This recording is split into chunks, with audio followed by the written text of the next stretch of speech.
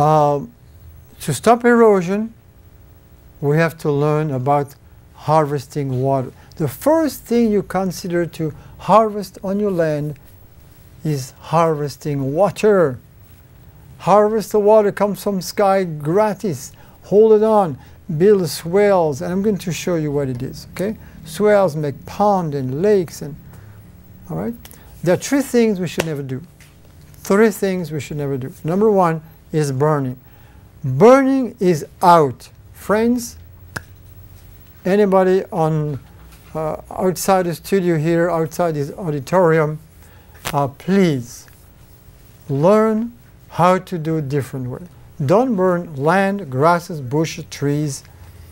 Forget about making charcoal to pay the bills. Okay, you got to find better ways. There are better ways. Number two is no plowing or turning the soil except when you first landscape initial phase. When you start a new land, you need to fashion eventually your farm, your gardens.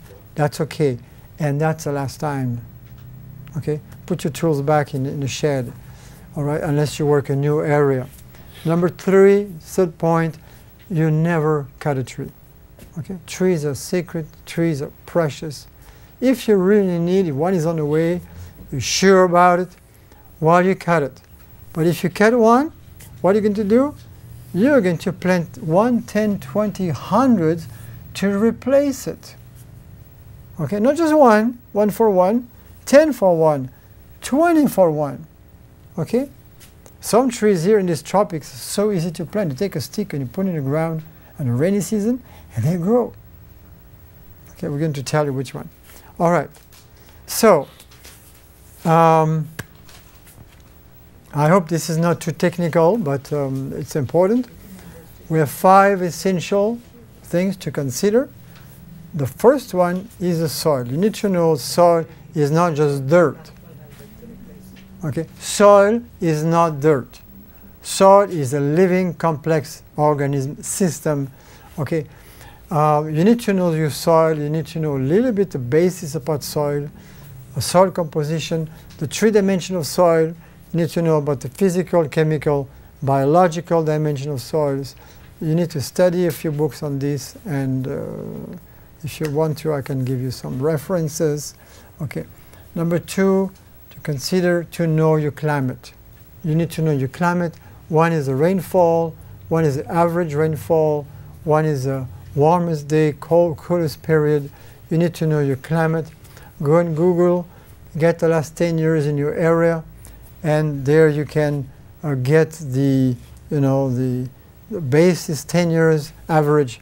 It's not going to give you exactly when it rains, when it doesn't rain, but it gives you an idea. Okay? And people say, well, weather changes all the time. It does change all the time. At the same time, there are still patterns. Okay? So if you take on Google, you find for every town, city, you find the last 10 years average. Rainfall, temperature. Okay? It's very important. So know your climate, because from your climate and your soil, you're going to determine in a wide arrays of plants called biodiversity. You have to have biodiversity. You must cultivate a lot of stuff. Cultivate as many as possible, at least 25 species per hectare. Okay? This is your first goal, 25 species of plants for every hectare. If you have 2 hectares, you go into 30, 40 per hectare. Okay? The more land you have, the more diversity you need. If not, you can just start to have problem with invasion of species you don't want to have, animals or plants. Okay? Could be grasses, weeds, or insect, or even animals. Okay? The 4th point is the economy. Okay? Time is money. How much time do you need to do something? Equipment. Can you invest? Can you not invest? Okay, so this is the economy. Cash flow. You need to know that you can plant something in 30 days here you can harvest. That's cash flow and it's food for you. All right, so which plant can you do? Will you do and you should do? Number 5 is the ethics. Ethics is very important. Most of the time is left out. Ethics is being fair with nature, being fair with the environment, fair especially with water, and fair with people. Includes your customers, includes your family, includes your business relation, and especially if you have your workers. When I make a business plan for a farmer, I consider the people who will work on a farm, and beside the cash crop they will eventually produce, I also tell them, I'm talking about the landowner, I tell the landowner to consider to keep some spaces on the land for the farmers so he can cultivate his daily food, vegetables and grains and eventually fruits. Okay, and that does not damage your own income. On the contrary. Okay, for example, well, I'm going to give you some example later. Okay. Okay, so this is to know your soil. That's why I tell people, when you start somewhere, you're going to plant one tree. To plant one tree, we make a hole. We're going to make one tomorrow. You know, it's a hole. It's 1 meter, 1 meter, 1 meter, 1 meter deep. Okay, 1 cubic. And as you go 1 meter deep, you will see the different layers of your soil. Now, this is a good area. You can see some covering here. You can see some black topsoil. This is topsoil.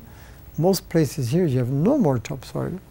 And this is between the rice straw. What's the ratio carbon nitrogen of rice straw? Anybody knows? More or less. It's not always the same. It's more green, more dry, more brown. Of course it changes. Roughly we would say it's 90 to 1. 90 parts of carbon and 1 part of nitrogen. Okay? But remember, the ideal ratio to make compost is 30 for 1 part. Those are parts. Okay? So what do we have to do? What is the problem? What is, now of course if you have a lot of time and you let your rice straw on a pile, what will happen? Eventually it will break down, taken by all kinds of fungi, insects and animals, and it will be turned into soil, it will disappear. Okay? But it will be a slow process, and you have excess of carbon.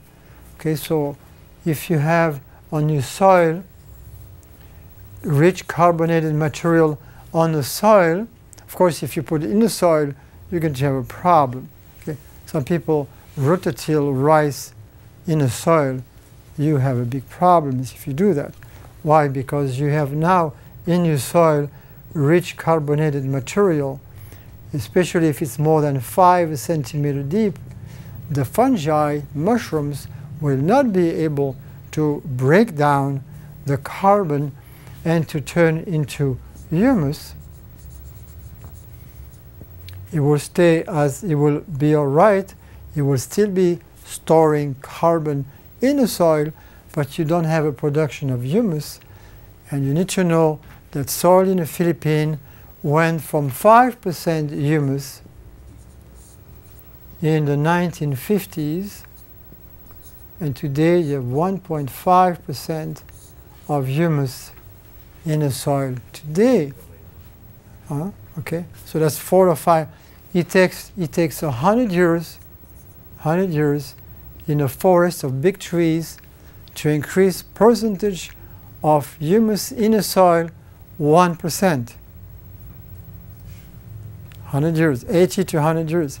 So what we have done through the so-called Green Revolution, which is not a green revolution, it was a black revolution, bloody revolution, we have used the accumulated carbon of 5 centuries of forest in the Philippines before the 1950s or the 1900s.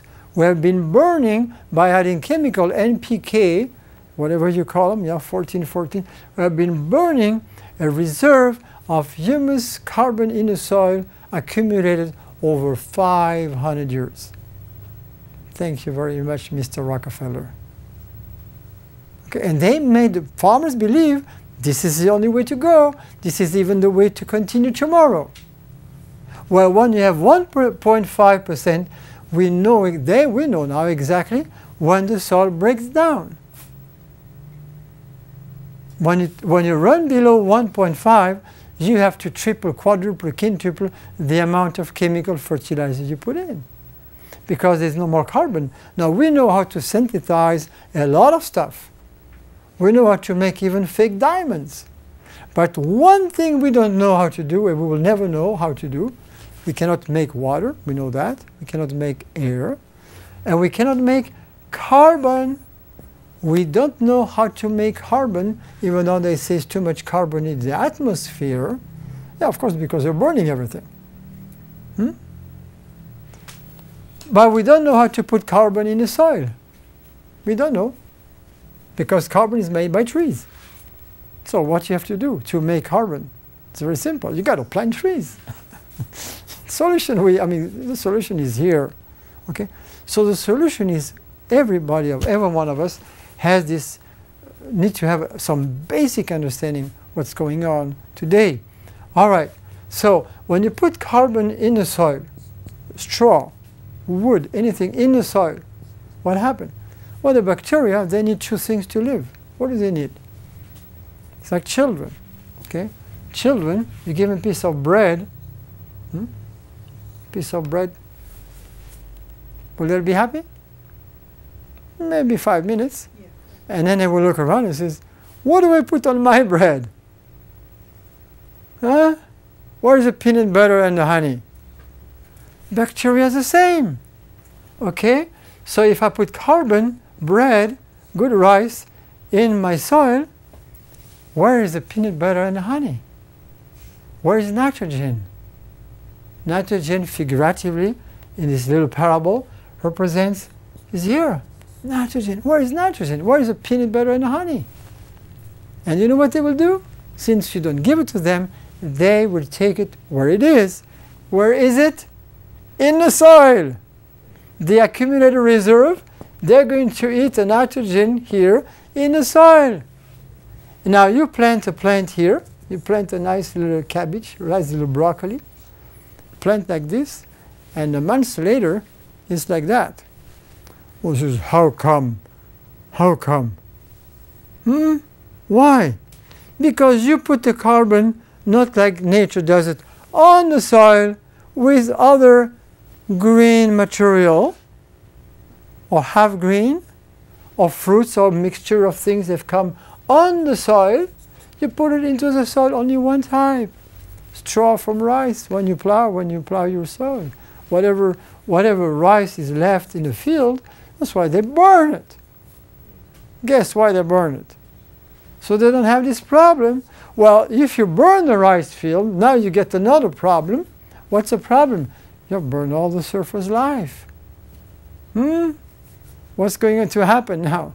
Well, you're going to have other species, all the bad bugs coming to take over. And now you're going to have, on top of your lack of fertilization, no more humus produced. You're going to have the bad guys coming, the bad bugs going to eat your rice, going to eat anything you plant. Do you see the problem? There's only one way to do it right, okay? And that's bringing a diversity of ingredients when you're making your compost. The very simple thing is to put enough greens, enough brown, together. We work with colors. God made it simple. God made it simple. Any farmer in the world can learn in 5 minutes how to do good compost.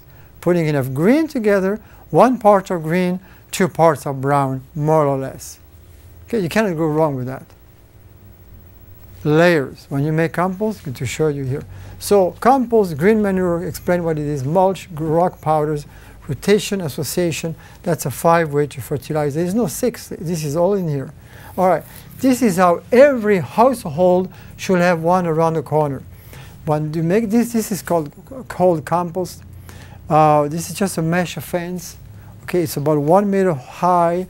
A family, it's 1 by 1. You can make a 2 by 2. Depends how many people you are.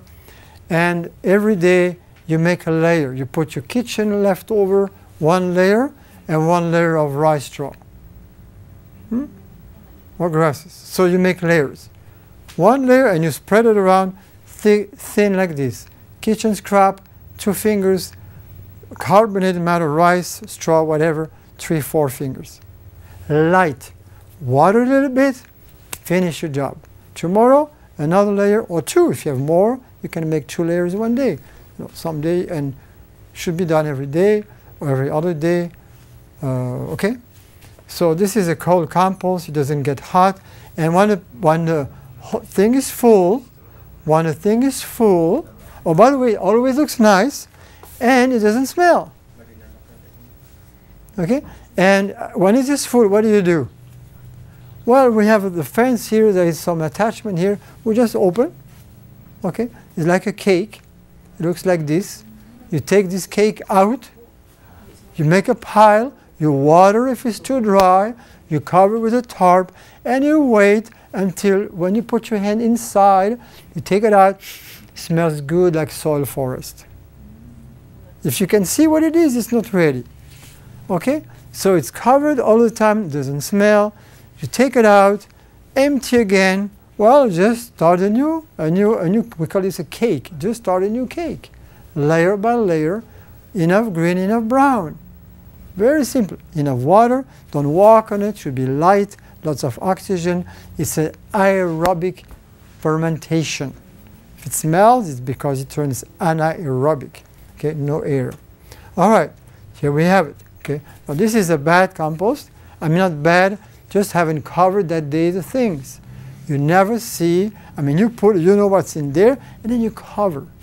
Very important for the eyes, for the smell, and for the functioning. See, it's amazing how nature functions. When it looks good, doesn't smell, you have the approval. Baff, good for you, good job. When it smells, it looks ugly, bad job. All right? The cook needs to learn how to do that. Everybody in home needs to know how to do. Should be the turn, by the way. My home, every child has the day to make, a week to make compost. Hot compost is the same principle, except instead of building it up little by little, when you have the material, we collect the material and we put it up in one day. Okay? You look here? Okay, so you mix the ingredients together, brown and greens. Okay, brown, one layer of browns, one layer of matter with more richer, more nitrogen stuff.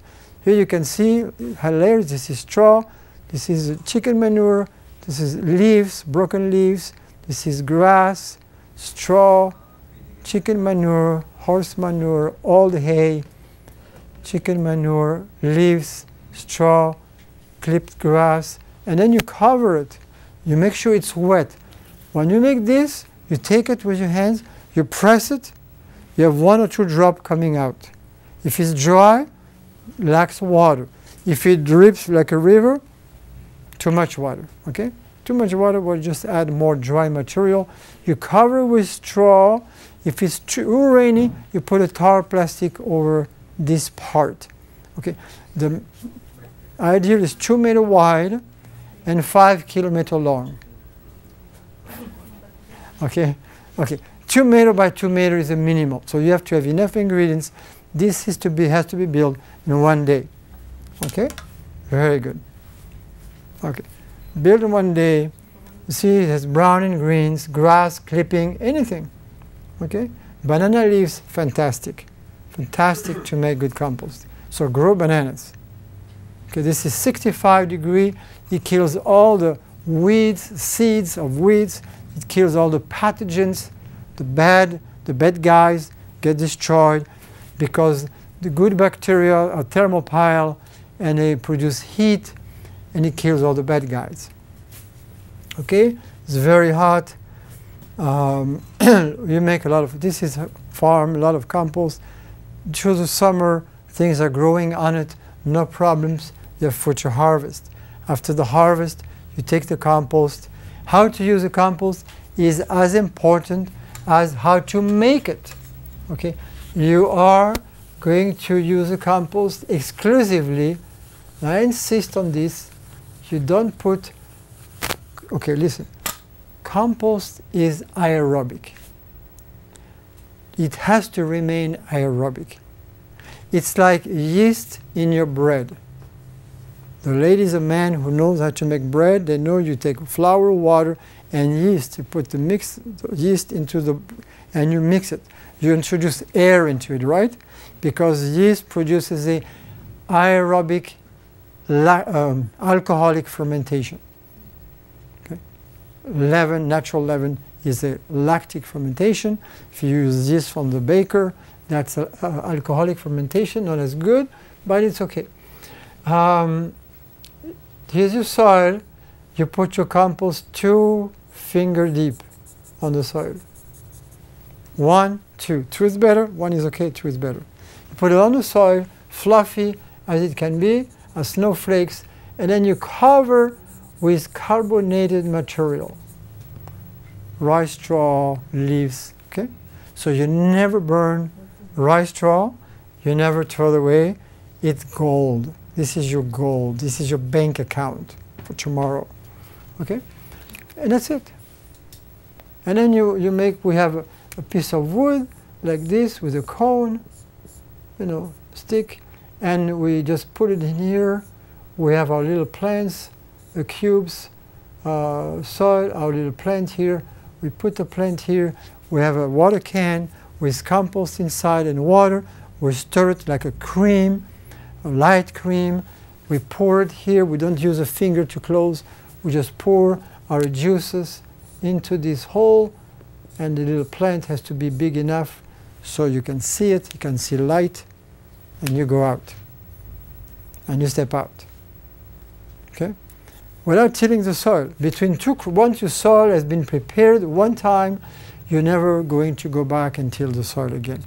When your cabbage, your broccoli, whatever, are ready, are grown up, okay?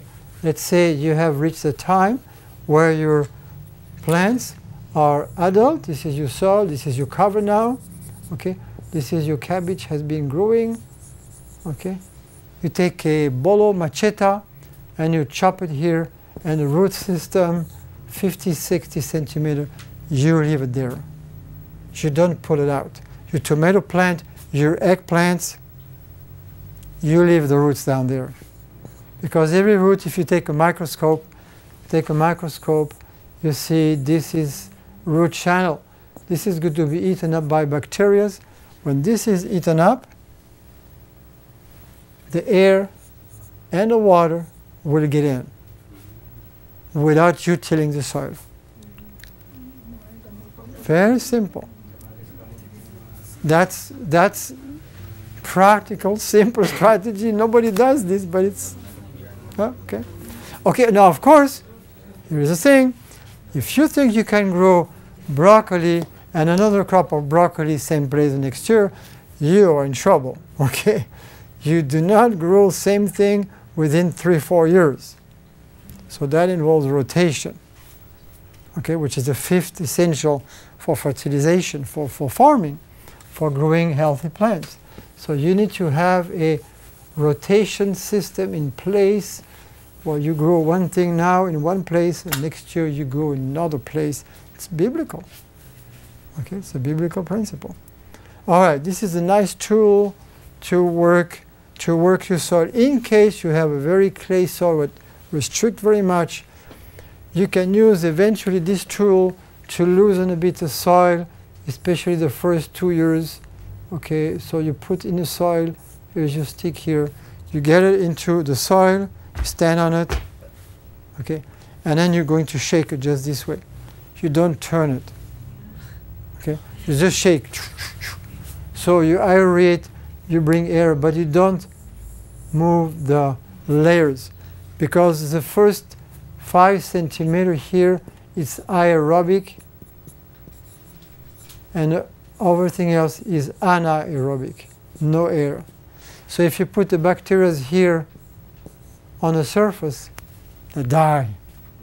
If you put the top bacteria down there, they die.